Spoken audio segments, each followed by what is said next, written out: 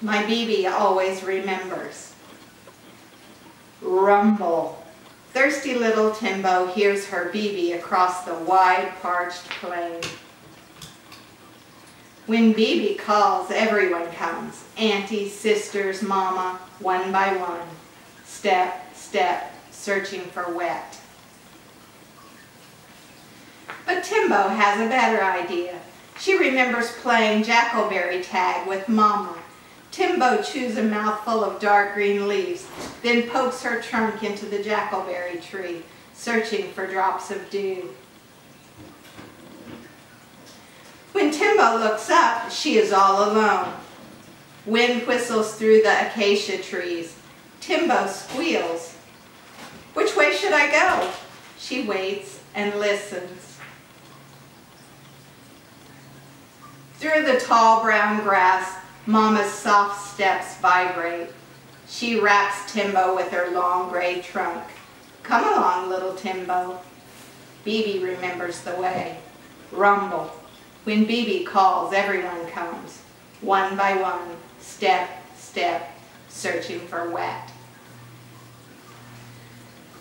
But Timbo has a better idea. She remembers playing stork chase with Auntie. Stork taunts. All flapping wings and bossy squawk, Timbo chases, all flapping ears and tiny trumpet. When Timbo looks up, she is all alone. Baboons chatter in the heat. Timbo squeals. Which way should I go? She waits and listens. From 10 tails far away, Auntie appears through the wavering heat. Her trunk curls around Timbo's round rump. Come along, little Timbo. Bibi remembers the way. Rumble. When Bibi calls, everyone comes, one by one, step, step, searching for wet. I think rumble's supposed to sound like, but I can't do that. But Timbo has a better idea. She remembers hide and seek under Bibi's broad shade. Her small footsteps, slow, slip, stop. She slides into a small patch of pool and drifts into thirsty dreams.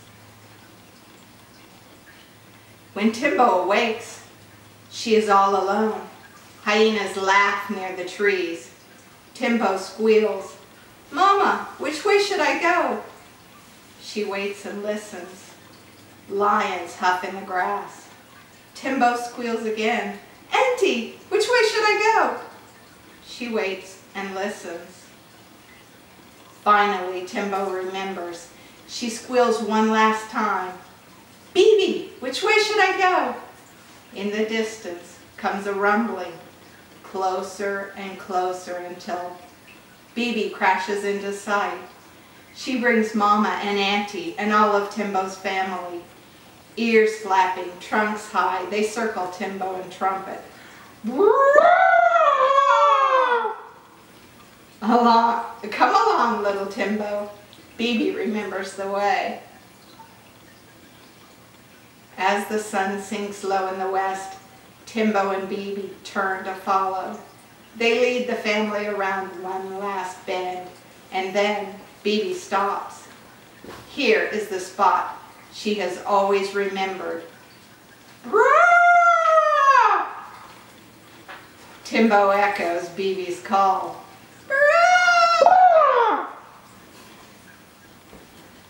Bibi digs in the sandy riverbed with long, tough tusks. Timbo digs in the dry sand too with her stubby milk tusks. At last, a very small puddle of very muddy water forms. Timbo and Bibi dig and dig. The puddle grows wider and deeper until stars shine back in the sky. With her long, strong trunk, Bibi draws up a sip. She sprays and the cool water slides slick down Timbo's throat. Rumble.